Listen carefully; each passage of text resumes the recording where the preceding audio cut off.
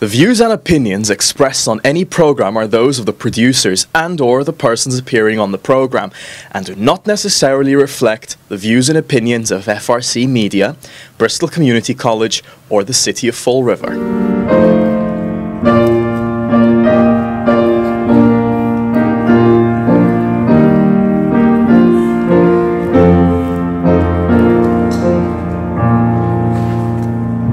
Good morning. God is good. All the time. All the time. God is good. Amen, amen. Welcome to First Baptist Church on this beautiful April Sunday morning. I'm told we're going to have a beautiful day. It's good that it's sunny. Tease that right away. If you've read into your program, you'll see that we are going to be celebrating the completion of our solar panel project. What that's going to require is that right at the very end of the service, just before the benediction, we're all going to arise and go out the front door, take a right, and start heading. We're going to cross Pine Street because we want to be able to see the panels. If we were right on Pine Street, all we would see is the brick building. So we'll just be on the other side, and we'll get to a point where we can see the panels and hand it out something for people, a few people to read. And Reverend Rosai is here, so I probably could have led with that, which is that I'm sorry to report that Jamie was not feeling well, and so got in contact with me, was able to on the last minute, and thank you so much for, you were here last week, so yeah, well, such a good time, and did so well. Careful if you do a good job, because we'll ask you to do it again.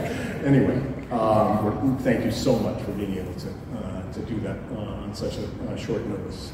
We're blessed. So that's our service. Will actually end out on Pine Street, then a benediction, and then we can head back for our coffee hour. So, and we're excited about that. It's a big step for us. It took much longer than we thought, but it is going to bless the financial bottom line of this church, and also, of course, harness power from the sun. So perhaps I'll talk about the eclipse and my joys and concerns, because I got to enjoy that. Let's see, announcements. The Leadership Council, you've got a long day because we've got the solar panel blessing. You have to eat some snacks, and then we need to see you in the office after service for our monthly Leadership Council meeting. We are starting to announce the South Coast Community Chorale, which for the first time will actually be performing here, and that's exciting for us. If any of you have been, you know it's a big group, and we're going to fit them in somehow. And but we're looking forward to that, and that is the weekend of May 18th and 19th, with it being at our church on Saturday at 7:30. So mark that on your calendars. Let's see, the Clothing and Grace Ministry, we're going to fix this for the next announcement. We just want to start listing what we do need. I was surprised at how many coats were asked for just this past Thursday. We actually had a new family show up, and so we were scrambling a bit, but we found the things that we needed, but it just is not getting warmer, so a winter coat and warm coats with hoods are still needed. And so I believe that's everything. Are there any other announcements? Rita. Yes, also the clothing ministry, men's shoes and sneakers are every week people are wearing. Okay. And wet feet and want sneakers and shoes. What Rita just said, so that we all can hear, is that men's shoes and sneakers, go ahead and get into that. We need them. Get into your closet, see that you have too many, and pass them on, or whatever. Most likely they'll be in a good enough condition to pass on. People are out there in this spring rain and they're soaking wet feet, and we can give them dry socks, but our selection of shoes is limited, and so anything you can donate, and I'll include that in myself, I'll go looking through. I hope you are hungry, not just for the beautiful spread that Luce and everyone has put out, but we were blessed by Barcelo's Bakery. Sarah there called me, we have a good relationship, and she had 3 huge bags of Portuguese pops ready. She knew she was not going to be able to sell that many, so she wanted to pass them on. So in the coffee hour room are lots and lots of Portuguese pops. Take as many, please. They're going to go you know, we could hand them out Tuesday, but by then that's, what, 4 days. So, Yeah. take what you can. I'll try to bless the other 2 churches that worship here on Sunday. But thank you, Luke, for reminding me of that. Please, you will be blessing us by taking. Don't feel that you're being greedy. And if you know anyone, take a second bag and pass it on and afford that blessing this day. So, with all those announcements made, let us enter into worship responsive reading. Good heavens. Thank you so much. Reverend Rosa. It's a good day to be alive. Amen. I mean, I'm honestly just happy that there's sunshine outside. The second half of the week wasn't so great, but God showed up and there is sunshine. Let us stand for our responsive call to worship.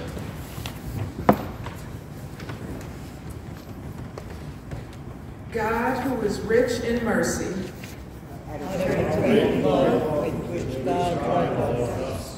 even when we were dead through our sins, made us alive together with Christ. For grace we are what God has made us, Created in Christ Jesus for good works. For Christ is our peace. He has made us one and has broken down the dividing wall. So he came and proclaimed peace to you who were far off, And peace to those who were near. so we are no longer strangers and aliens, But fellow citizens with the saints and members of the household of God. Let us sing our first hymn, for which I'm going to back away from the mic because I don't know how this goes, but we're going to have fun doing it together. It's Water to the Thirsty.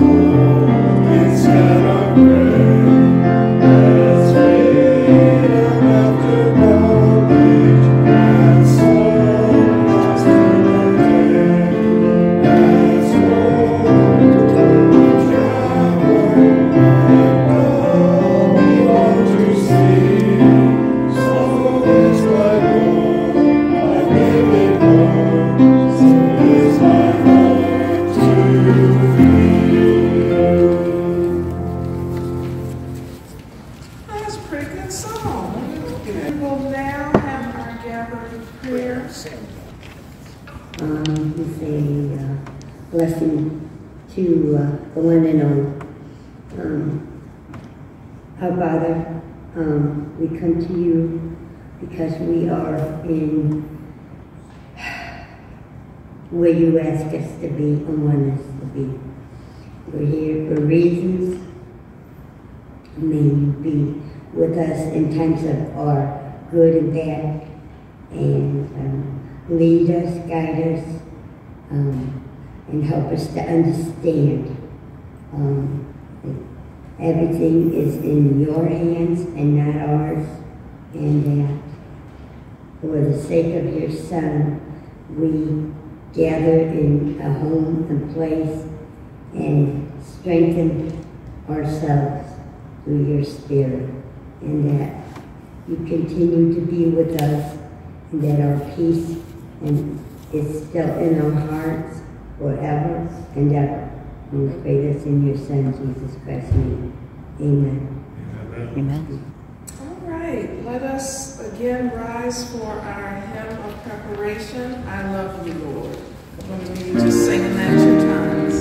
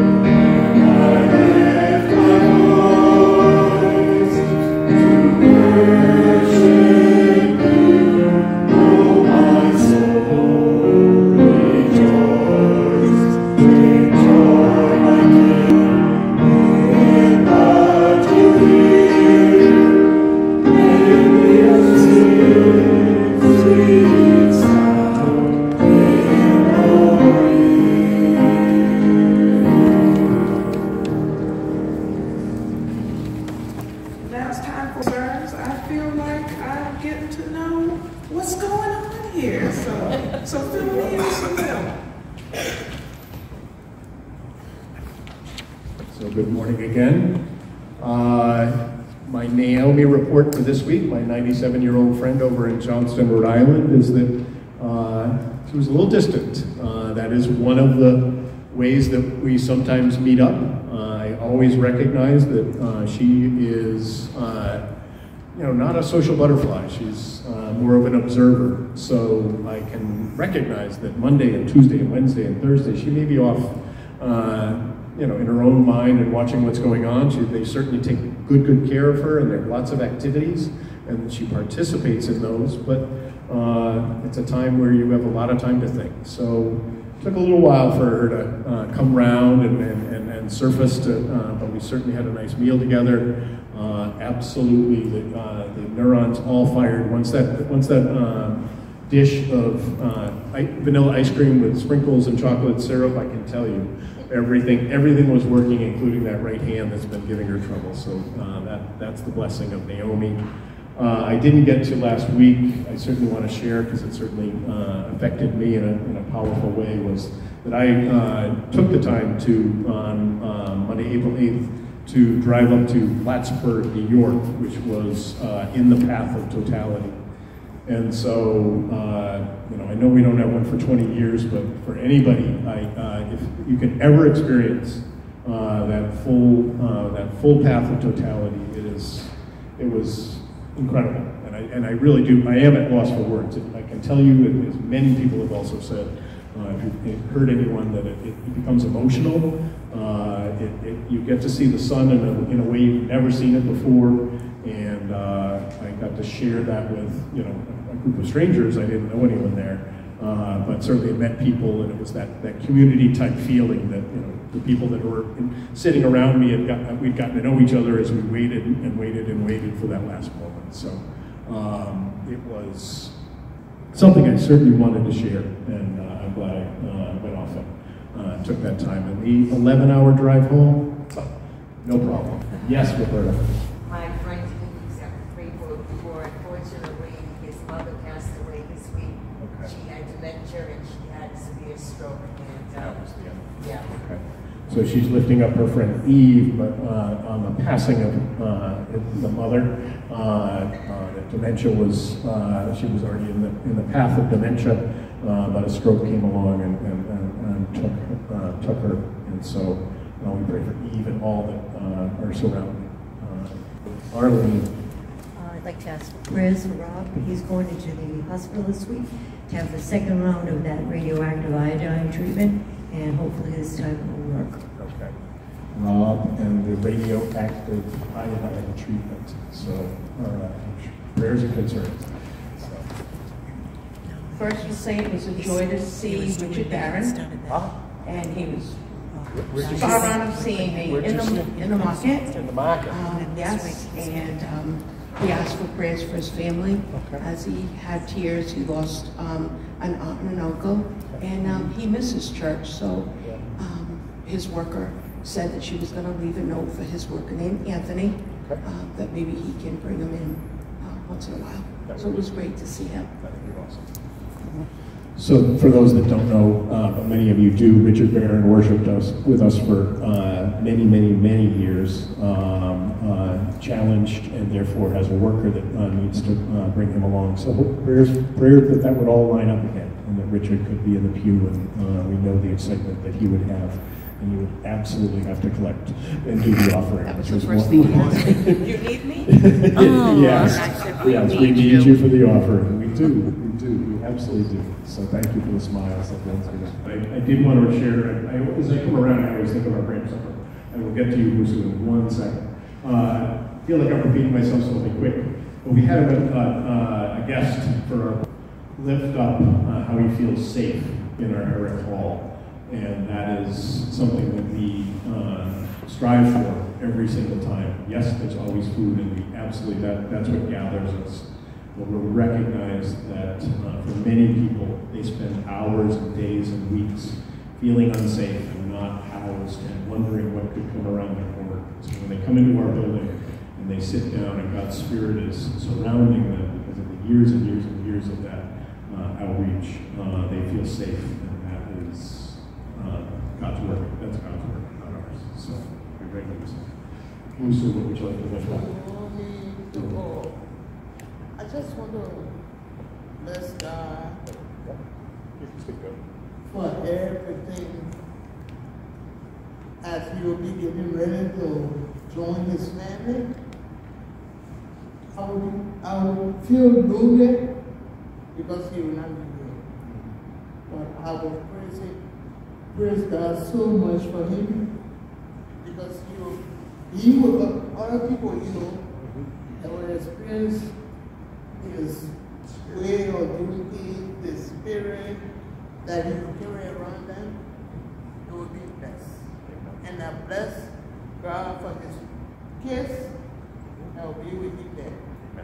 Because I know they for him for long. Gotcha. So this is Musu's brother, and his name? Richard. Richard's brother is traveling, moving down to North Carolina, correct? North Carolina.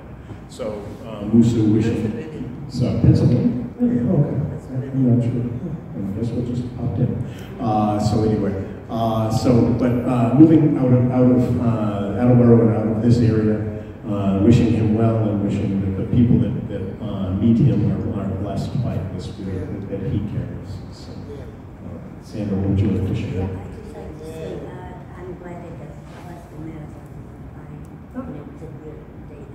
Amen. Bless all the runners and all the spectators for the Boston Marathon. It was a perfect day for spectators. Being a runner in the past and a walker now, beautiful and sunny and 70 is not what you want to do 26 miles in. So the spectators were blessed. The runners had a struggle, but God bless them. That's a special tradition that we have in our local area. So as we come to the front, we lift up those that we wish could join us, but we want them to be recognized, and that is certainly Sue Holland, and we love her dearly. Let's see. We had Bob and Ann here last week, and I know Jamie was regretful that she had taken vacation and missed them, but we certainly wish them to come back again when things are, weather is good and they both feel strong to do that. It's always a blessing. We lift up Esther, we lift up Sally, we lift up Jane. And so all of those, and the ones I forget, I apologize. There we go. All right. Thank you so much, everyone. I'm going to I'm sorry, I'm going to sneak it in. We'll do it at the solar panels as well. The last thing I realized is that when we do the solar panels ceremony, the amount of work that Tanya and Margaret did to keep that project, the actual construction project going, was immense. It went on and on and on. Phil launched that thing and got the right people involved. But the people that are here that have to do that work day in and day out to keep this building well and handle that kind of project, bless them. Let us look to the Lord in prayer. Holy God, we thank you for this day, and we come to you with our joys and concerns because we know you want to hear about them. You want to be in relationship with us, God. And so we thank you for caring about what's going on in our lives, not just being a God who's far away, but a God who is near. We thank you for Naomi being well, and for ice cream being a blessing that fixes a multitude of things. And we thank you, God, for this incredible world that you have placed us in, where things like eclipses happen and just can blow our minds with how wonderful you are and what a detailed way you've ordered the stars and the heavens and the skies, dear God. And we just thank you for the opportunity to be able to be a part of that and to see your wonders in the world, dear God. We pray for a friend, Eve, whose mother has passed, dear God, and we just pray that for all those who are mourning the loss of a loved one, especially Eve, you would be with them, you would comfort them and give them your strength and even your peace, dear God, in the midst of their mourning, dear Lord. We pray for Rob, who's going into the hospital for treatment this week, that it will be smooth and effective and successful, dear God. We know that you are the master healer. We thank you for giving people the gift who are going to be working on him of healing, dear God. We pray for Richard Barron, and we ask that you would just work out a way for him to come back to church, dear God, and apparently get to take charge of the offering, dear Lord. There is something for everybody, and Lord, you know that we all have different, we are all different members of the body, so we pray that you would allow him to be a more present member of the body, dear God. We thank you for Branch Supper and the wonderful presence of it here, where people can feel safe, dear God. There's no end to the things that can threaten us, dear Lord, but you are able to through the joy and compassion of the people who make Branch Supper possible, we thank you that you make people who are often unsafe feel safe, dear God. We pray for a Richard brother who's moving soon and switching things up on a different part of the country, dear Lord, and we just pray that you would see to all of his needs, that you would give him mercy and favor and allow him to be a blessing to everyone that he meets, Lord. We pray for the Boston Marathon, both the participants and the spectators. A little more for the participants because they're really working out there. But we thank you that we get to gather and we remember when it wasn't so safe to do that, Lord. So we just thank you for a safe and happy gathering. And we pray for those and wish them well who we wish were here with us today, dear God. We lift up our prayers for Sue, for Bob and Ann, for Esther, for Sally, for Jane, for Edward and Claudia, dear God. And we pray that you would bring your peace to this church, dear God, to every individual heart, every family, every group, every activity, dear God. Let your peace rest, rule, and abide here. It is in Jesus' name and for his sake we pray. Amen. Let us pray as Jesus taught us. Our Father, Who art in heaven, hallowed be thy name. Thy kingdom come, thy will be done, on earth as it is in heaven. Give us this day our daily bread, and forgive us our debts, as we forgive our debtors. And lead us not into temptation, but deliver us from evil. For thine is the kingdom, the power, and the glory forever. Amen. Well, apparently, until Richard gets back, we have to make do with some other folks taking care of tithes and offering. But it is that time right now, so I will.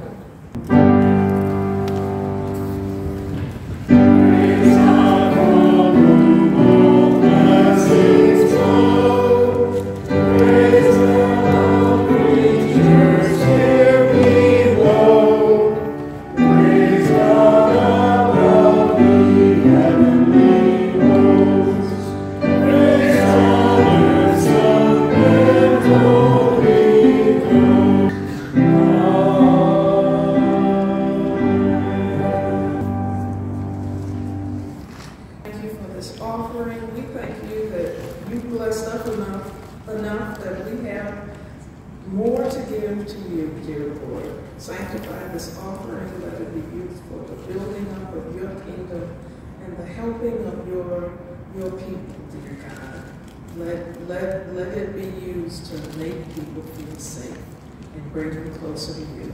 It is in Jesus' name, for his sake, we pray. Amen. Amen.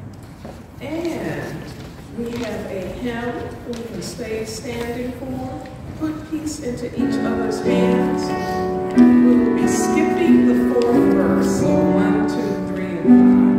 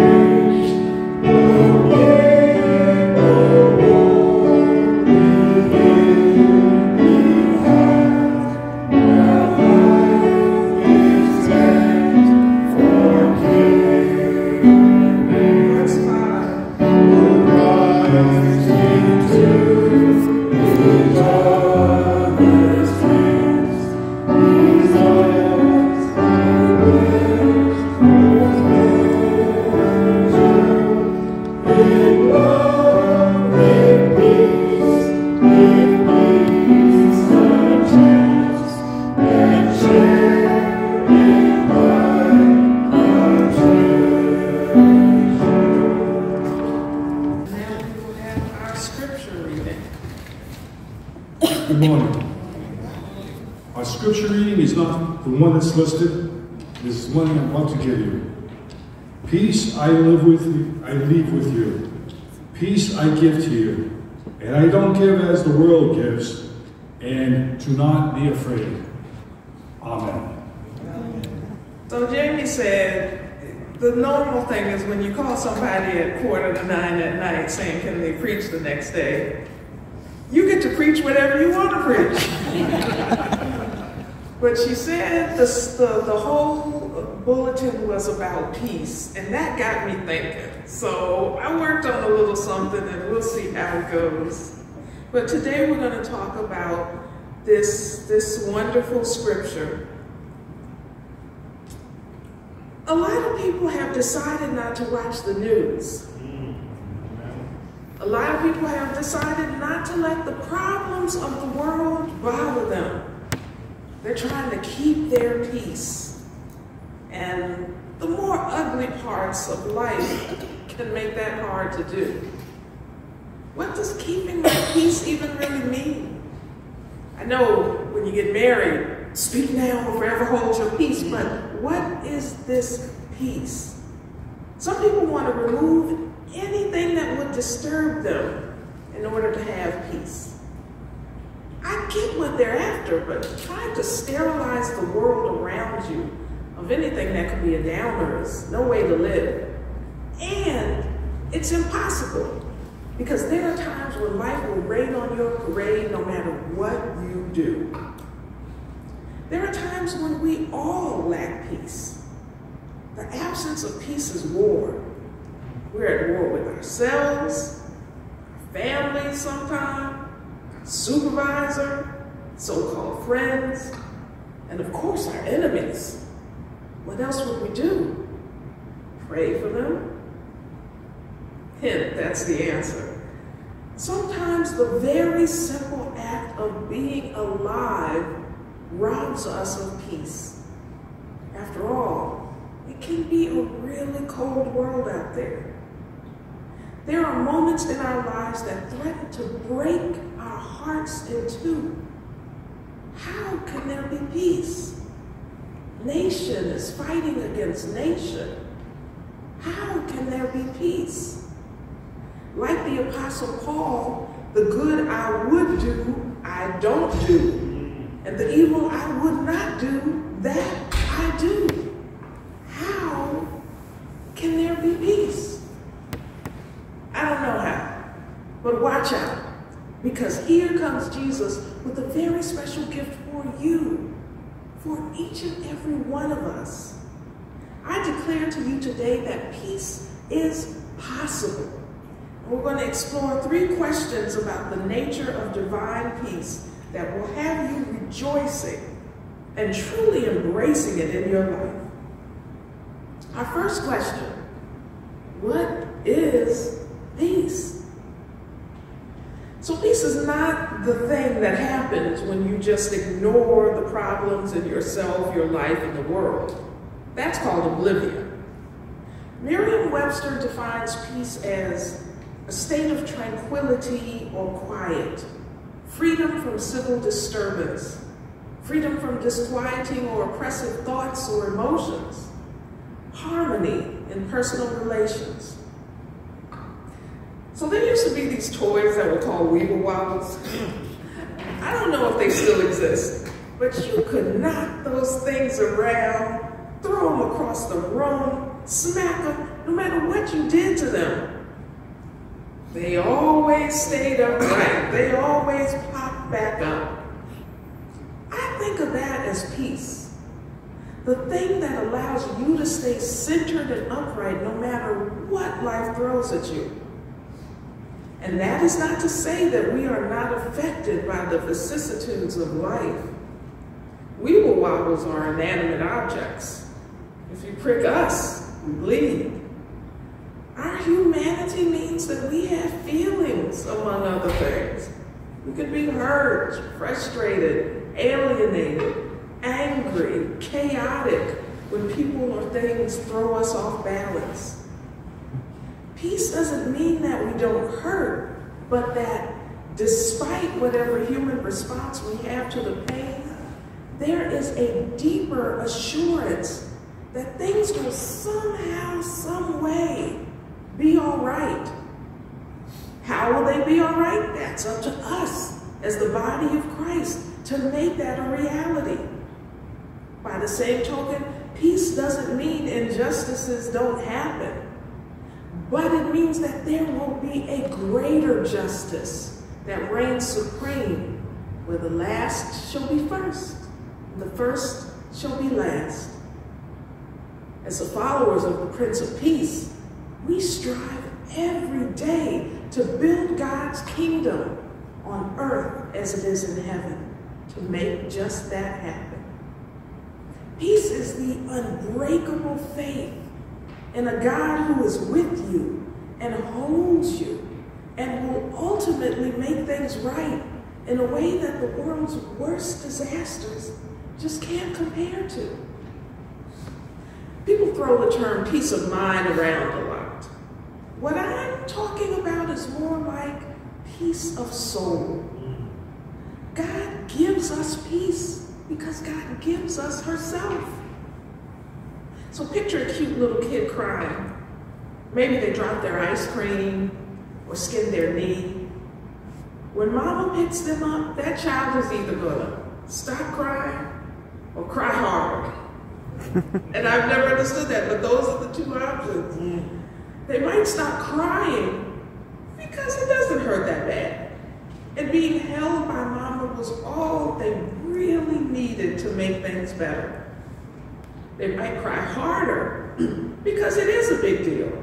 And now that they know they're finally safe in mama's arms, they can let out all the tears they've been holding in. Those big lungs indicate that the danger is over and that the journey of healing is beginning. Which one of those are you when peace flies out the window?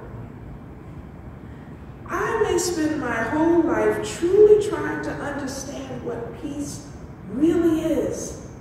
But on this Sunday, I say it's being held in a loving mother's arms. That's just a part of what Jesus is talking about in this passage. And he's giving it away. My peace I give to you. Jesus is giving us the peace that he has from knowing if he cries, his daddy will come pick him up. That's what we get. Jesus is giving us the confidence that his Father does all things well. That's what we get. Jesus is giving us the knowledge that weeping does endure for a night, but joy comes in the morning. That's what we get. The next question is, where is peace? Because there are levels to this, and peace crops up on absolutely every conceivable one of them. What do you mean you give me peace, Jesus?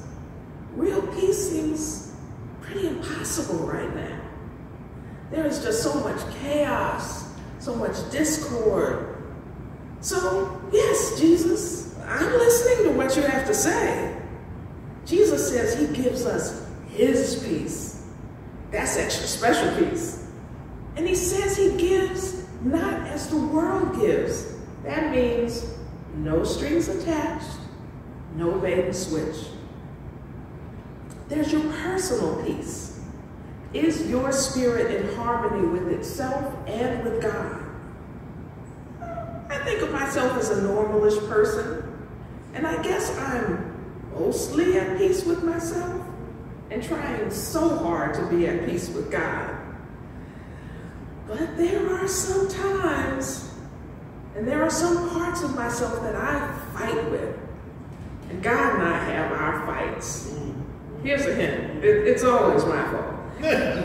Here I am, struggling to be at peace with myself, and Jesus is giving it away. Jesus offers the forgiveness that greases the wheels of peace on the personal level with both myself, because I can finally forgive myself for my flaws instead of always beating myself up over them. And it works with God, who forgives me of my madness and still promises to be there. Then there's interpersonal peace. Oh, other people are the worst, aren't they? Except for me, you know. Are you in harmony with those around you? If I can't even get along with myself, what are the odds? And it doesn't count if you just cut everyone out of your life who even looks like they might disagree with you. Take my word for it. Yes, I was one of those who was quick to drop you if there was any mess. I just can't be bothered. Jesus said to turn the other cheek. But you can't do that if you're not there, and I would be gone. Mercy. I wanted to have peace, but I didn't know how to make peace. I'm trying to figure out this whole love your neighbor as yourself thing, and Jesus is giving it away. And the answer is the same. Just as you forgive yourself of your flaws, forgive others of theirs. Then there are communities and groups right on up to countries that can go to war with each other. We live in a world where multiple countries are at war right now. We still go grocery shopping all the same. I know I'm just a crazy pacifist, but it truly boggles my mind that no one is even talking about ending these wars and having peace. We're just going to send weapons forever and not even use, much less exhaust, diplomatic avenues and negotiations. Where are the voices for peace? We are a world at war, and I haven't the slightest idea what to do. I don't think there is anything I can do. And here comes Jesus, just giving it away. How can Jesus bring world peace? Well, it's a ripple effect. If you are at peace with yourself and your neighbor, this breeds communities and nations at peace, as within, so without. In the here and now, though, Jesus, what is your solution to Russia-Ukraine or Israel-Palestine? We must cry out to the Lord for peaceful resolutions of all armed conflicts. When the people, not just individuals, but when the people cry out, God delivers them. We're too busy trying to be unaffected. We're focusing on avoiding all the downers because we're chasing a superficial peace. We don't want peace. We want to be unbothered. Do we have enough guts to feel the pain of war until we cry out in desperation to the Lord? If enough of us do that, things will change. Have I sold you on the peace of God yet? I may have pre-selected my audience. But if I have sold you on it, you may be asking, but how do I get it? After all, it's not as easy as reading the scripture and just wanting it. Although I would argue that is exactly the humble beginning from which it starts. We gotta want it more. The question of how to receive the gift of Christ's peace remains. It's right here in the scripture, which we'll get to in a second because I feel like there's a prerequisite. First, we have to believe that true peace is even possible in the first place. Have you got enough guts to say, amidst all the craziness in us, our lives, and the world, that God has an antidote to fighting and discord? These days, God needs people to be bold and believe that God's peace is both possible and the answer for what's wrong with the world today. But back to the scripture. The answer of how to receive this gift is laid out in the second half of the verse. It says, "Do not let your hearts be troubled, and do not let them be afraid." Now, that is only possible if you believe God is working. It comes back to the one thing you can't fake: faith. I knew there was a catch. If faith the size of a mustard seed can move mountains, I'd say I have faith the size of a grain of salt. And not sea salt either, good old Morton's. Tiny. Everything requires faith.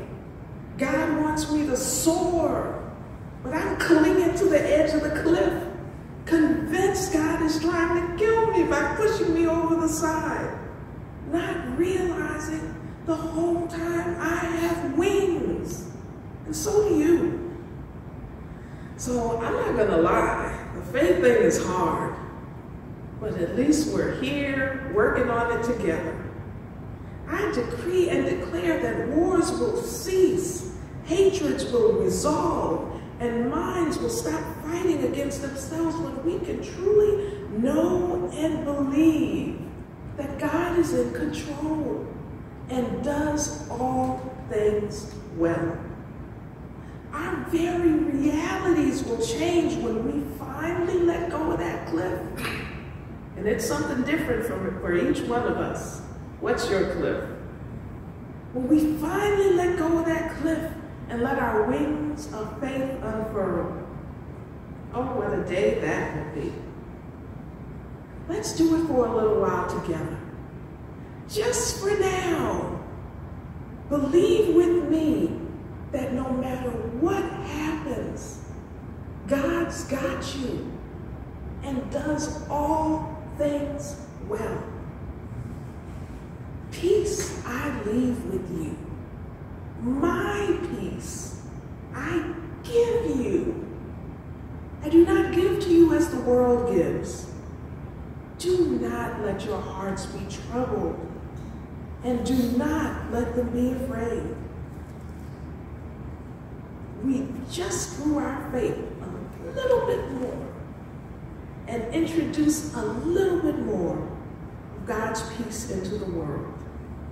Amen, friends? Amen. Amen. We now have our closing hymn, Go Now in Peace.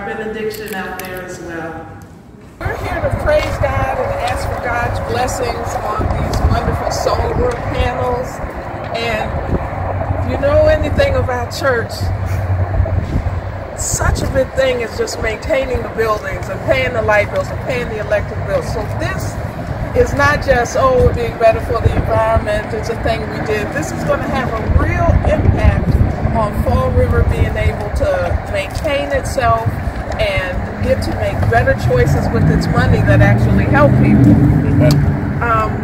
Lord, our Lord, how majestic is your name in all the earth.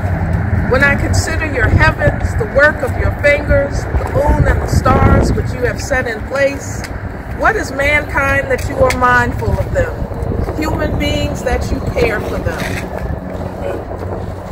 All right. I have the first one.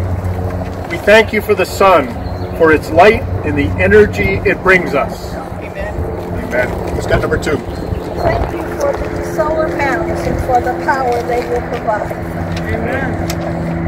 Help us to be good stewards of the resources you give us.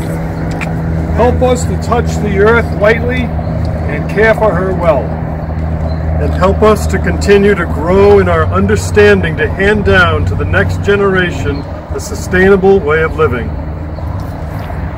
Lord, bless these solar panels that they might do their work well. Bless this church that we may do your work well.